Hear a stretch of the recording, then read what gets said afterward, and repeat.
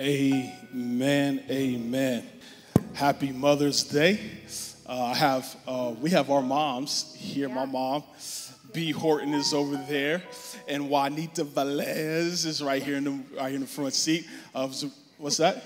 I was just thinking you kind of added a little like Spanish on that for Cinco de Mayo weekend. I heard it. Velez. Our mamas in the room.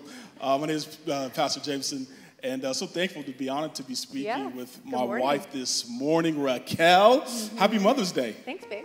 Yeah, all right. She was excited for that one.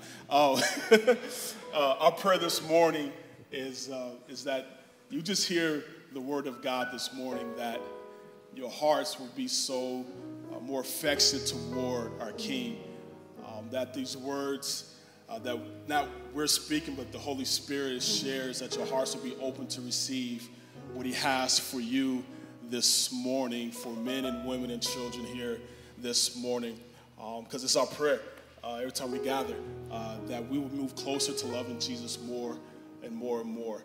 So we're honored to be able to speak to you this morning. And so if you have your Bibles, would you jump with us to Luke chapter 8. Luke chapter 8, verses 40 through 48. Yep. Now, when Jesus returned, a crowd welcomed him, for they were all expecting him. Then a man named Jairus, a synagogue leader, came and fell at Jesus' feet. He was pleading with him to come to his house because his only daughter, a girl of about 12, was dying. As Jesus was on his way, the crowds almost crushed him. And a woman was there who had been subject to bleeding for 12 years, but no one could heal her. She came up behind him and touched the edge of his cloak, and immediately her bleeding stopped. "Who touched me?" Jesus asked. When they all denied it, Peter said, "Master, the people are crowding and pressing against you." But Jesus said, "Someone touched me. I know that power has gone out from me." Then the woman, seeing that she could not go unnoticed, came trembling and fell at his feet.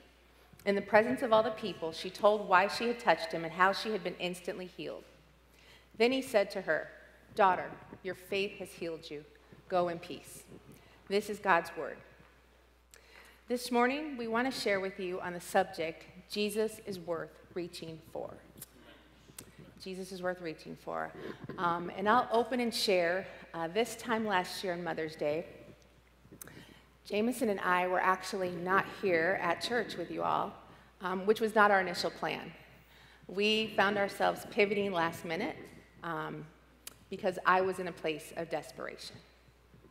A couple months prior to that, to give you a little background, we were searching for a new home, and we had been praying for our new home that we were going to be buying. And anyone that's been a home buyer for the last few years, you know that spring market or any market requires a lot of prayer. So we'd been praying to God, and we were like, "Okay, Lord, you know the perfect house, and we're just praying for your blessing and your favor, and just you'll line everything up." And he did. He did. We were very blessed, and we felt very, very thankful.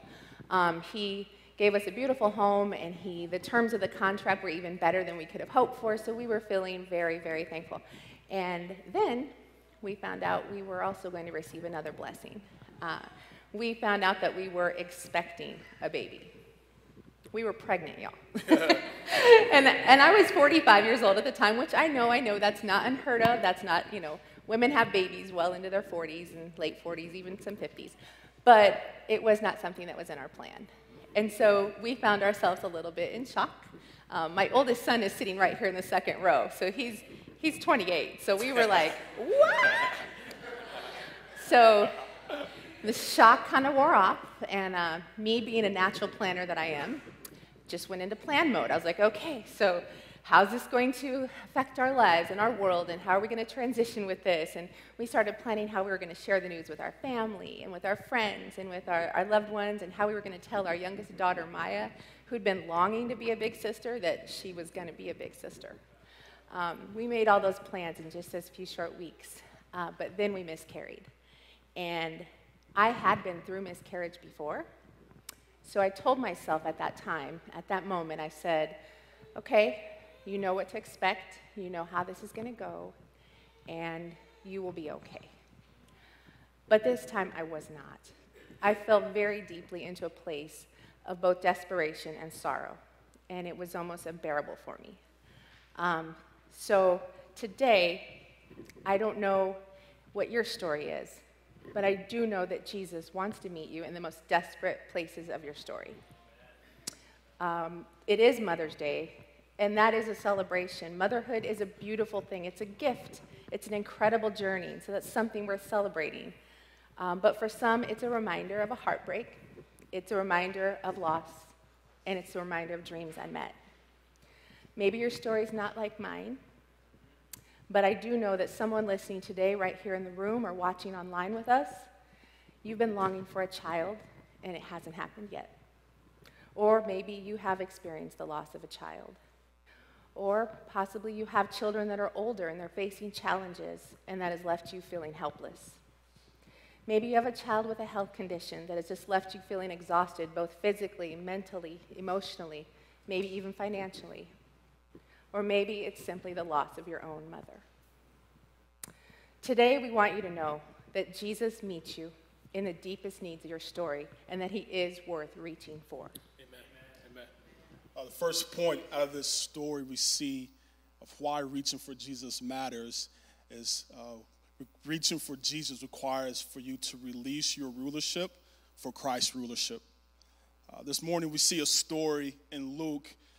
We see a man named Jairus who's getting ready to meet Jesus, and we see a story that intersects. It's a long story, but it's a story of two stories that are put together. We see in the beginning Jesus has crossed over the water. He's returning to Galilee. He's just getting off the boat, and there's a crowd waiting for Jesus.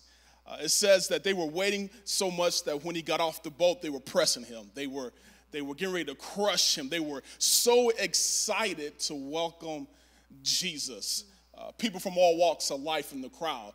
Men, women, boys and girls, families, children, single people, all with a unique story and waiting to meet Jesus. And as the crowd is around Jesus, the scripture says there's a man named Jairus who comes in and presses his way to meet Jesus. This is why I love this story, because it's not just about a woman, it's about a man.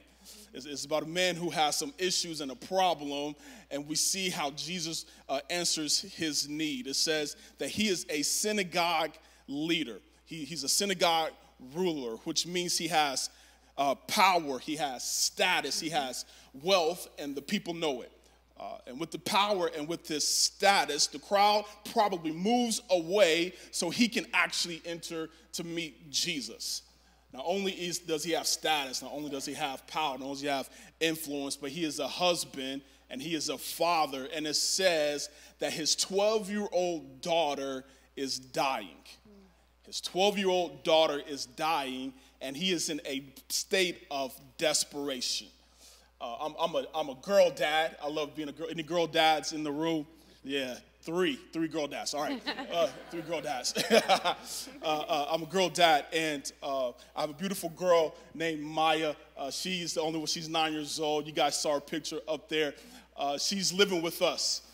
She's the only one in our home out of our 4 children. She's absolutely amazing. She's full of joy. She's full of life. In fact, she has older brothers and sisters. You would think she is the only child. She'll let you know she has daddy wrapped around her finger. She whispers, "Hey, daddy, can I get this?" I was like, "Go ask your mama." "No, I know what you're going to say. You're going to say yes." And I say yes. You're right. She's amazing. Absolutely beautiful. And but when she gets sick, she'll come into our room. She'll flop on our bed. And we know she's not feeling well because she's not joyous. She's waiting for someone to help her out. And so we'll make her some ramen noodles. Shout out to the ramen noodle folks in the building. We'll make some ramen noodles, give her some medicine, and send her to bed, tuck her in, and hopefully and prayerfully that she recovers. Now, if she gets sick for a little bit, a while longer, we know that we have to take her to the doctor, and our prayer is when we take her to the doctor that the doctor will be able to tell us what is wrong and what's going on with her, and be able to fix or to help us fix and heal our daughter.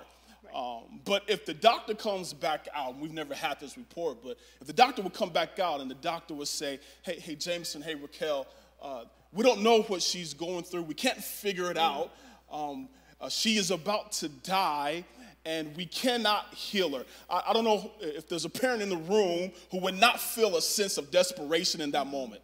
I don't know a parent in the room who would not be willing to do whatever it took to heal your child. And that's where Jairus is in this moment. He's in a place, in a state of desperation, and he can't do anything about it. His power can't fix it. His limited resources can't fix it. His limited status can't fix and heal his daughter.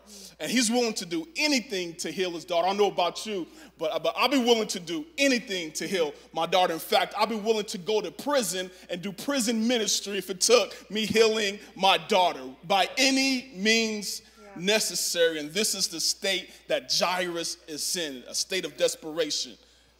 And in this moment, it says that he is persistent. He's pushing up against the crowd. And he says, he's talking to Jesus.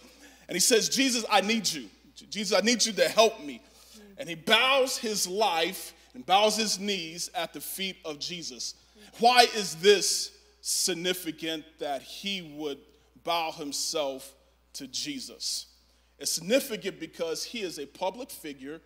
And at this moment, he is bowing himself and his rulership to Jesus. He's making a public statement in front of everyone that I am limited in my power and I surrender my authority to you. It's a humbling position. It's a reverent position. Jairus, though he's a ruler, falls at Jesus' feet, owning that Jesus is the ruler above all.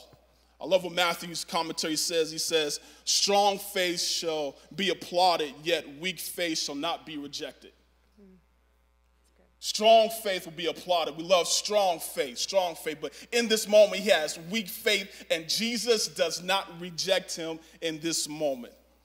And I wonder how many of us here this morning are maybe like Jairus and think that our power can fix things, that our own influence can fix things, my own status can fix things, my finances, my resources, that surely can fix my situation of what I am going through. But Jesus is asking this morning, would you submit your life to him?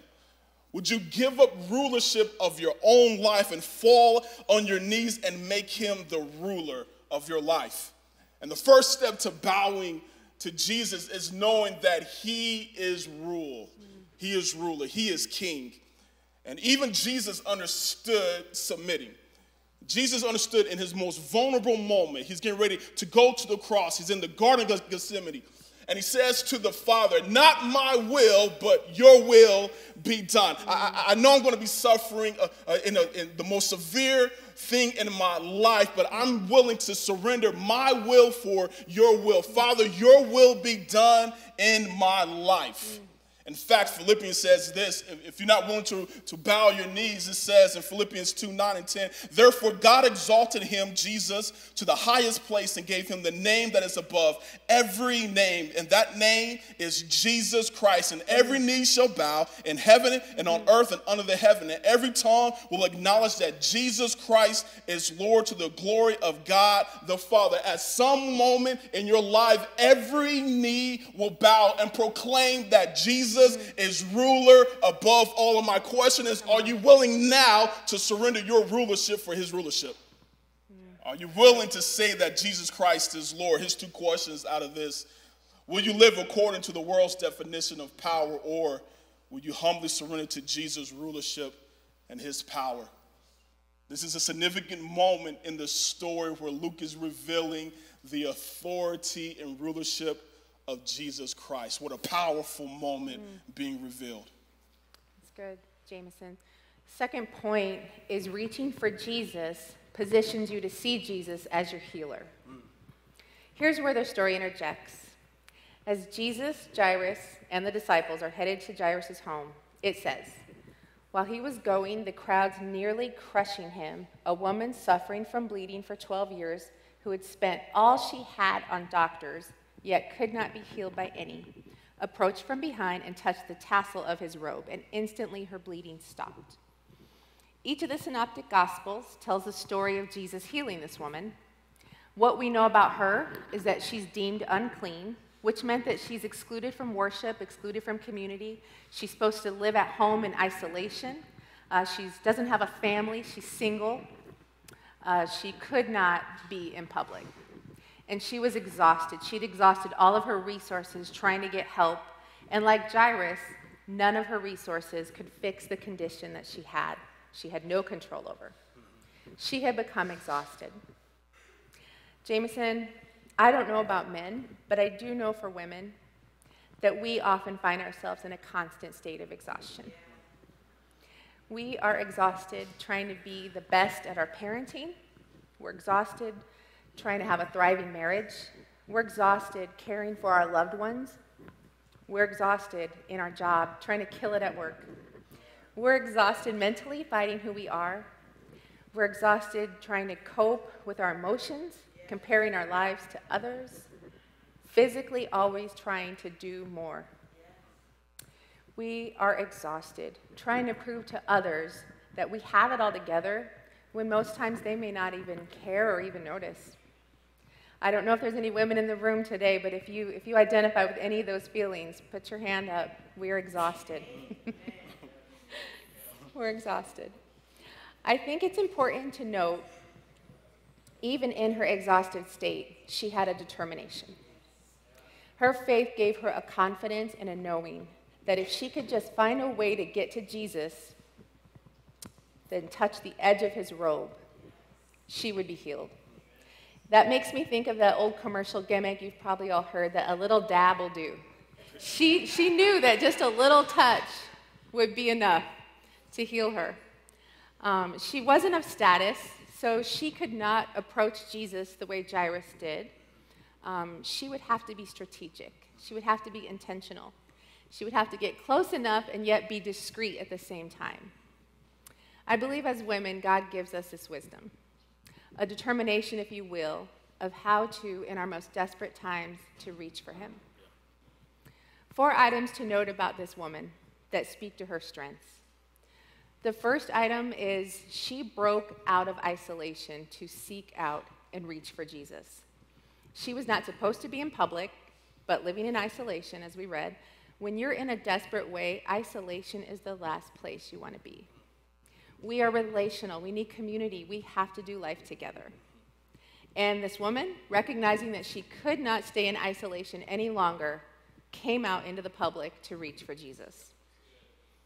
Secondly, was the obstacle of the large crowd, which was pressing forcefully upon Jesus. Just yesterday, Jamison and I, we were at Cinco de Mayo on 24th Street, and y'all, it was incredible. There was hundreds and hundreds, if not thousands of people crowding the streets, all heading the same direction towards the incredible music, the delicious smelling food, the festivities, the carnivals. It was a scene that took me to this moment, knowing we'd be sharing this morning on this story. And I looked at the crowd at that moment, and I thought, getting to Jesus would have been next to near impossible in a situation like this for anyone, much less this woman. For Jairus, he's a ruler, so we read they probably parted and made a path for him. But for a woman of this lesser status, they would not have done that. So nevertheless, it was the most incredible task for this woman to get through the crowd. Thirdly, she was in a weakened condition. It tells us that she had been bleeding for 12 years. I can't imagine that she had the same physical fitness of a woman that maybe works out every day or is very athletic. She had to get through this crowd in a weakened condition. It might have been a major undertaking even that morning just for her to get out of bed, let alone accomplish that task. And finally, the woman had to reach Jesus by working her way through the crowd and yet do it so it didn't draw attention to herself. It is not hard to see why this woman may have wanted it that way. Society had told her that she was unworthy. She was unclean. She had a female problem. She did not want to probably proclaim that in front of the large crowd, what her situation was. So there she went, being intentional and yet discreet at the same time. We might think she wanted it that way, as I mentioned, because she felt unworthy. And I'm wondering if the world has ever told you that you were unworthy. We know her world certainly told her so. If so, listen to what happens next. She touches the edge of Jesus' robe, and instantly she's healed.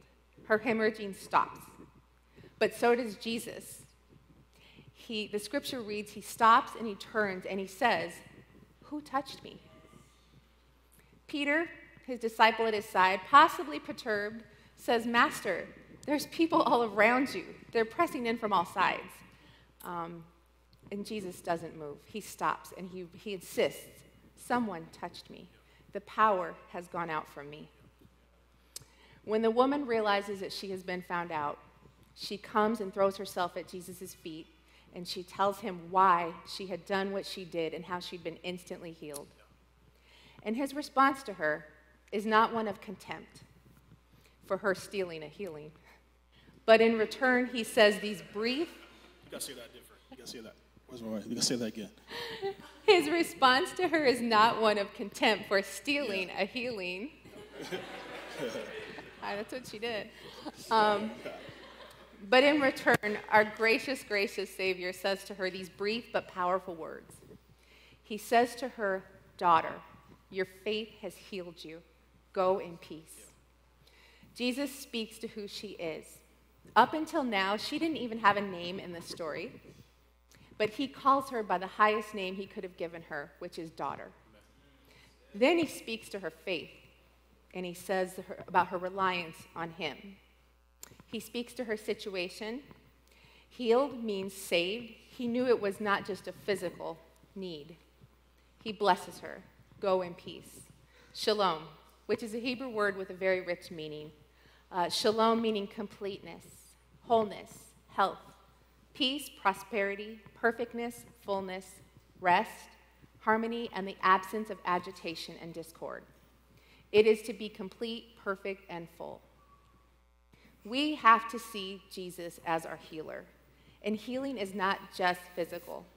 Jesus wants to heal whatever it is that you bring to him, whatever you are desperately desiring for him to do so you can be fully complete and fully whole.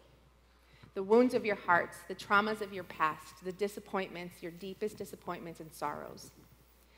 Earlier, I shared about last Mother's Day and my own desperation. There was so much love and so much care that was shown to me during that time. Everything from gifts and cards and flowers and meals brought to the home and songs written, and it blessed me immeasurably. But nevertheless, 2 months later, I found myself in what felt to be this deep, deep pit of despair and sorrow, and I could not pull myself out.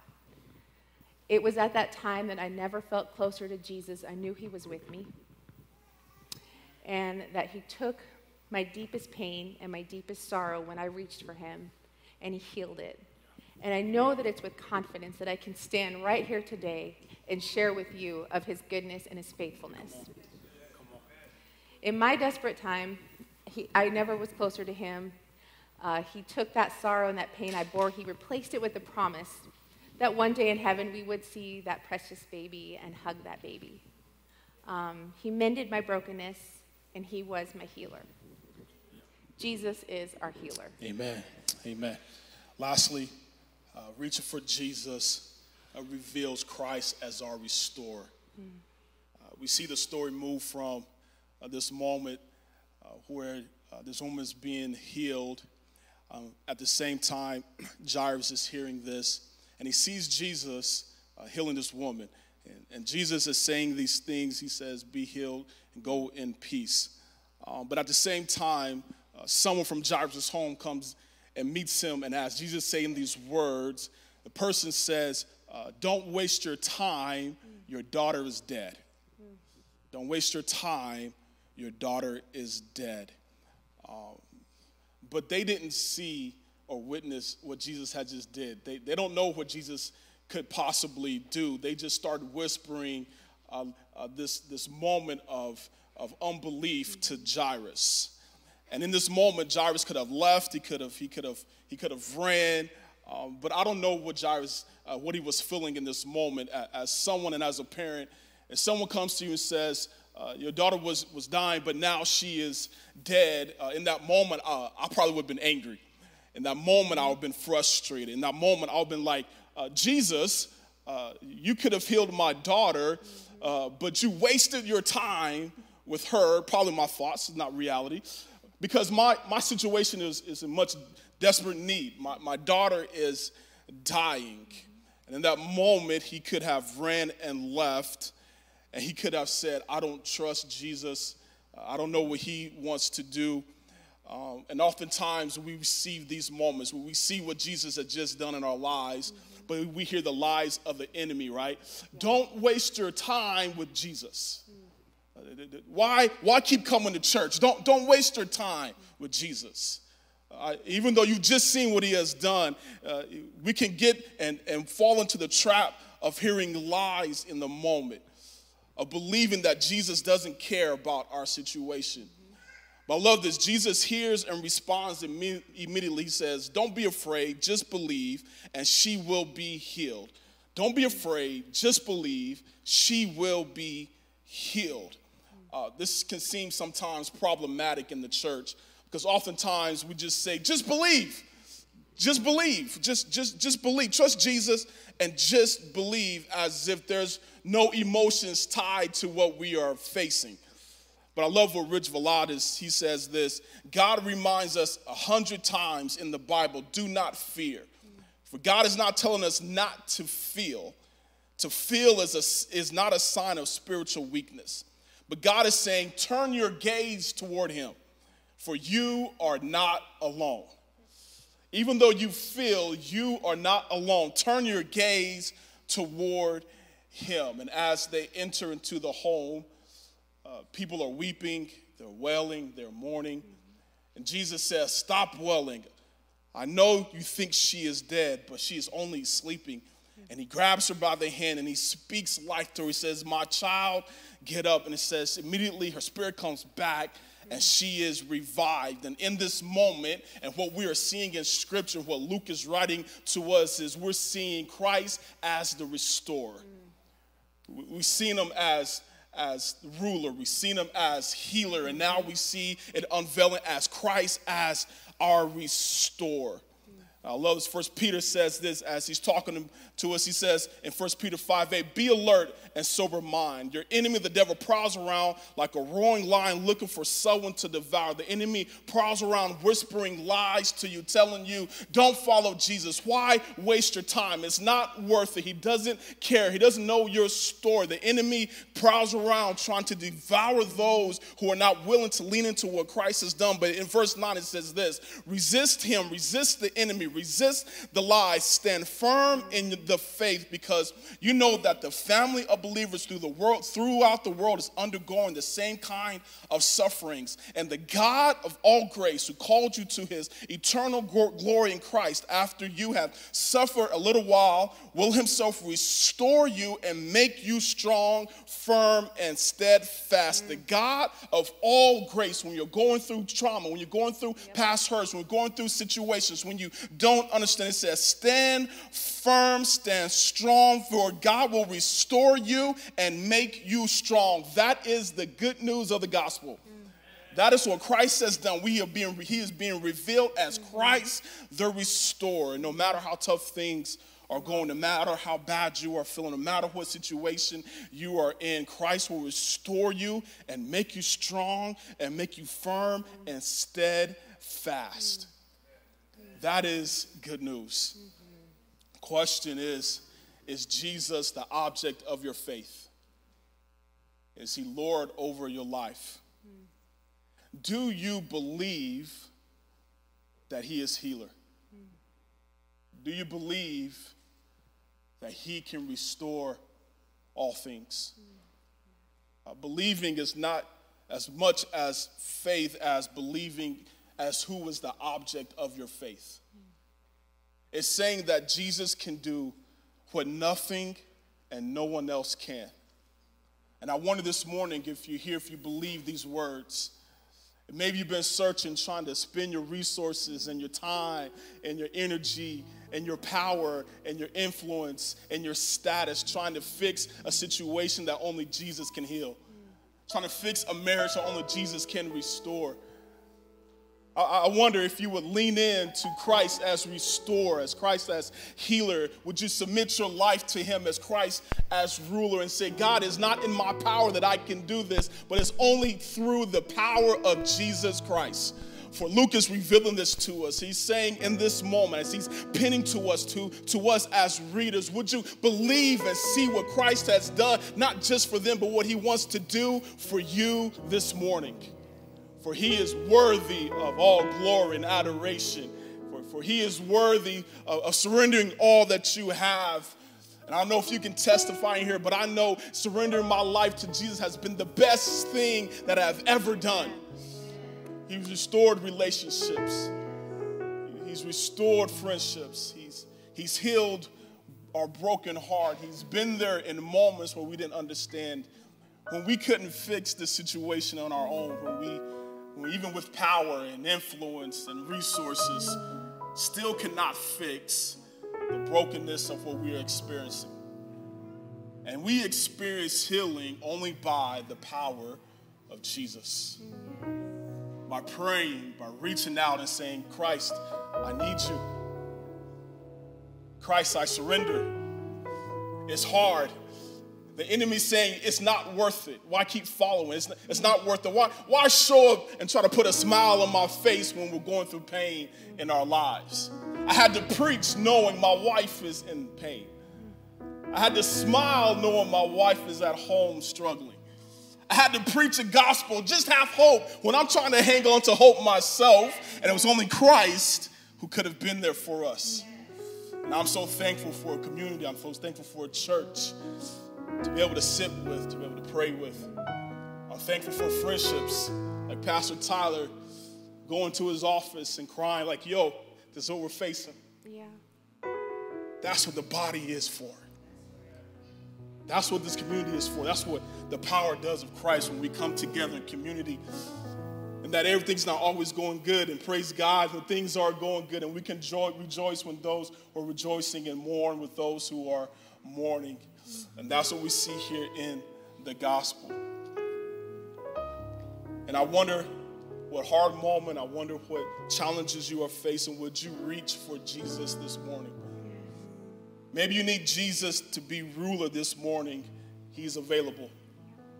Maybe you need Jesus' healing this morning. He is available for you. Maybe you need restoration this morning. He is a provider for you. For the good news is that Jesus has already done this through the cross and the resurrection. The question is, will you believe?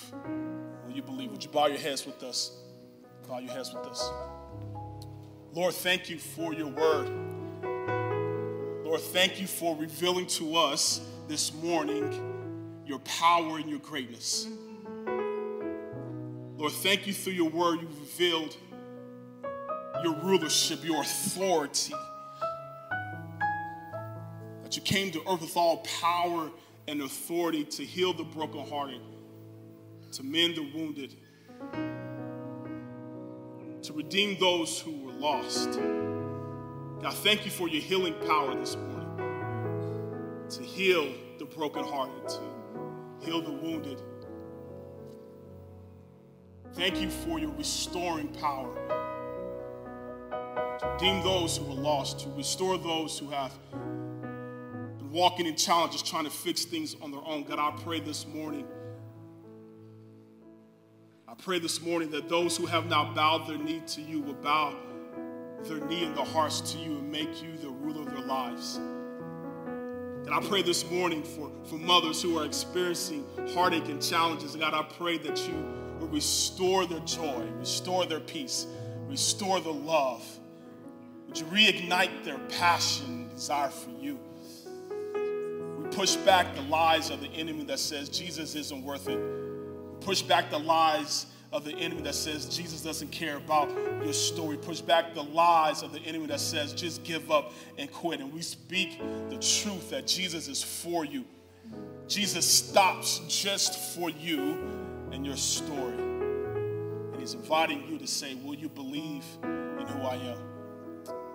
God, may we be a church that believes this. May we be a church that walks with people, talk with people, encourages one another, that we will rejoice in seasons of rejoicing and weep in the seasons of weeping, and be a people that lift our hands and give you glory no matter what the situation is. We thank you for your word. In Jesus' name, amen.